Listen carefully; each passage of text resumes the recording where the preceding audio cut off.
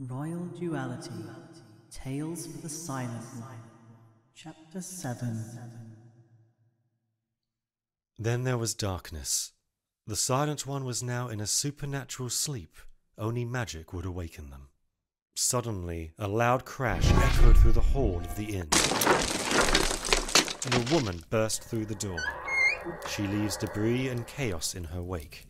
The pristine guest room now has bits of wood from the door and shrapnel scattered around. Her magic has reduced the hefty door to pieces. Sorry, is this a private party, or can anyone join? The catkin mage Nyx enters the room. She is wearing a predominantly white robe. She has green paint on her lower lip and on her eyelids, and she has vibrantly pink hair that is short and unkempt. She also has feline ears on the top of her head and a pink fur tail. She has pale brown skin and freckles on her cheeks. She radiates confidence and poise. Aldora becomes visibly nervous. Serpentis does not. Sorry, invite only. First-class mages don't need invites. Didn't you know? That's a vampire thing. It'd be rude of me not to introduce myself. The name's Nyx, and the Silent One is off limits to you. Let them go, or else. Or else what? You have got to be joking. Oh no. Serpentis, problem. We should just cut our losses and leave. Nonsense! I'm not scared of this catkin, Aldora. Besides, she's no older than 40? Barely a kitten in comparison to us. I'm nowhere near 40. Man, you're clueless. No, but really, Serpentis, you should be worried. She's really strong. Aldora is right. I've been wielding first-class magic since I was a kid. Aldora, I'm disappointed. I thought you said you were going to behave after our last encounter. Listen, go easy on me. I was barely involved in all of this. Putting this one into a supernatural sleep. I'd say you are very involved. A greater deity called me into action. My hands are tied. Aldora, do you mean to say that this mortal has bested you once already? How disgraceful. No wonder you wanted to ally yourself to Serpentis. As for you, Catkin, how dare you speak to a deity so casually? You must be Ira, the spider deity. I expected you to be smaller somehow. The arrogance of the living never ceases to amaze me. I do not know why you feel it is your business to interfere, Catkin. But let me assure you, it has nothing to do with you. But it has everything to do with me. We see another woman enter the room. If Nyx is chaos, then Ola, the Inquisitor of the Wizards' Council, is ordered and calm. She wears rich blue and purple robes that are a symbol of her status. She has a large witch's hat that is adorned with stars and moons.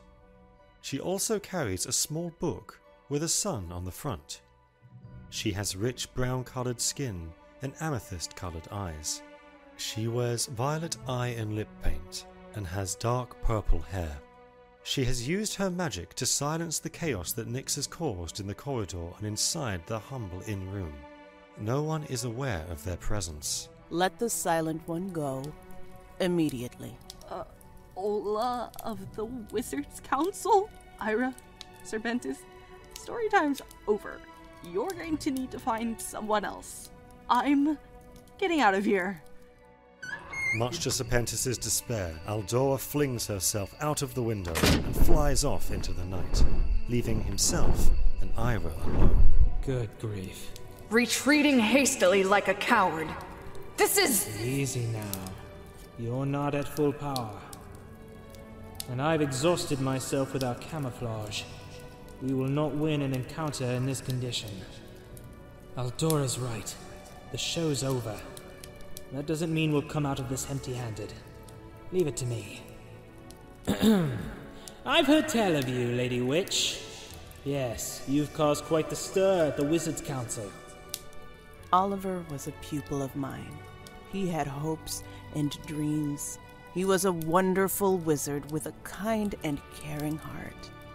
You preyed on that heart and had your way with him.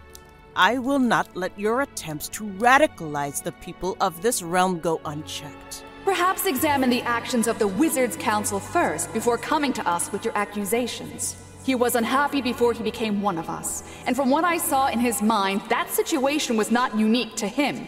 Your practices in the current day are a mockery of the traditions laid out by the wizards of old.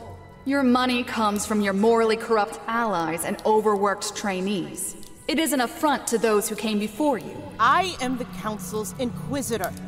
Do not lecture me on its history.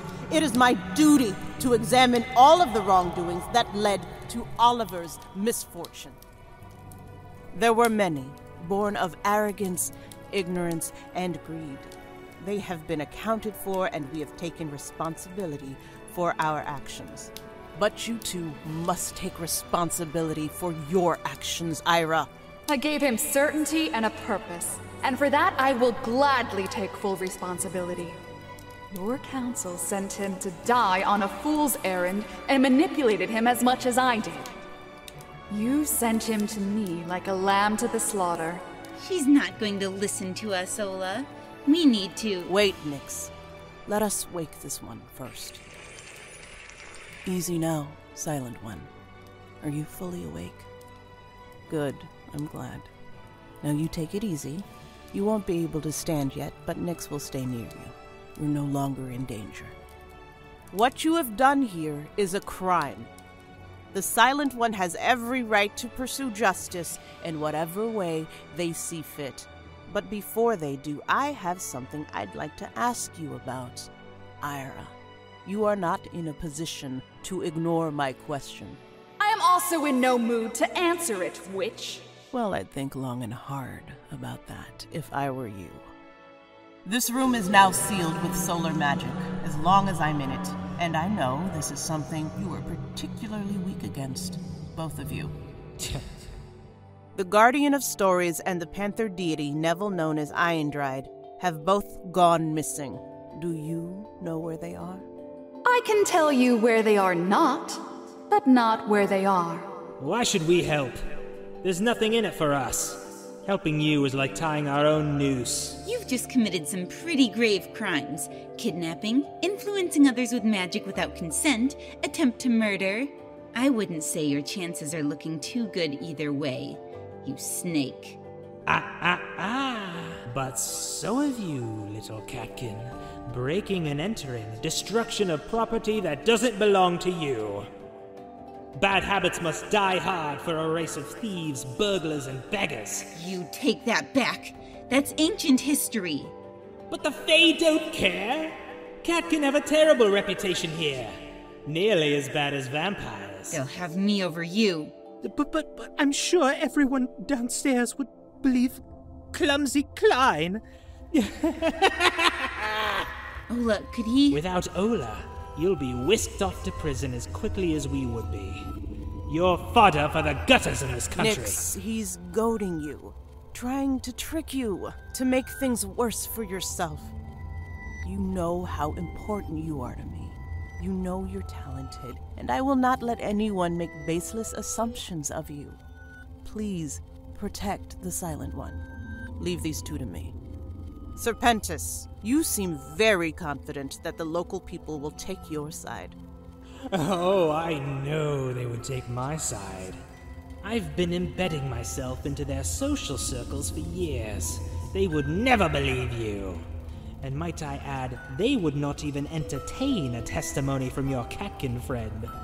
But this is a stalemate. You won't let us go, but we won't help you. I request an audience at Wizenak, the home of the Wizards' Council. I beg your pardon. Serpentis, what is the meaning of this? Will this work in our favor?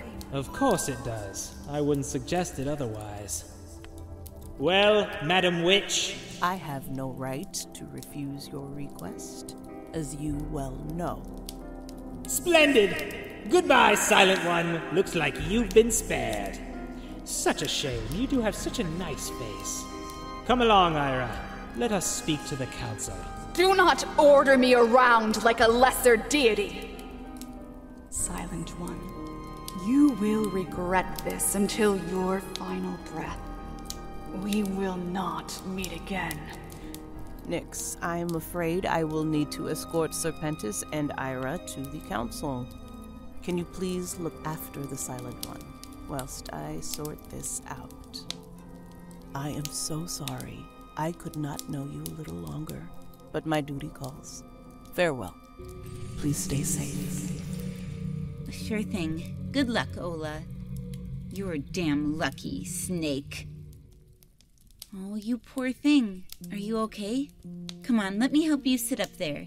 You look really pale. There now, you must be really shocked and confused. I'm Nyx, a first-class mage. My friend's name is Ola. As the Inquisitor of the Wizards' Council, it's her job to examine wizarding conduct. You still look stunned. I'm sure this is a night that you'd rather forget. And you know, I would be thinking the same thing if I were you. Take it from me. Ola will square this away. I don't think the deity trio will bother you again. Eldora isn't too bad on her own, but the others are trouble. A word of advice. I'd not tell your demon buddy about all of this. Yeah, that guy can't do too much to help you out. Unless he can sue them. And even then, I don't think that'd end well for him. I should get some sleep. And so should you. Don't worry, it'll be all right now. Oh, before I go, I should probably mention, a mysterious little one told us about you. They wore some weird old-fashioned white robes. Had 3 big horns, really soft features. Oh, they looked so young and adorable. I wanted to poke their little cheeks. But, I don't know, they seemed really wise, kinda ancient? I know that's vague, but I feel like you'd know them if you saw them. If you ever see someone like that, be sure to thank them, okay? I'll check up on you in the morning, Silent One.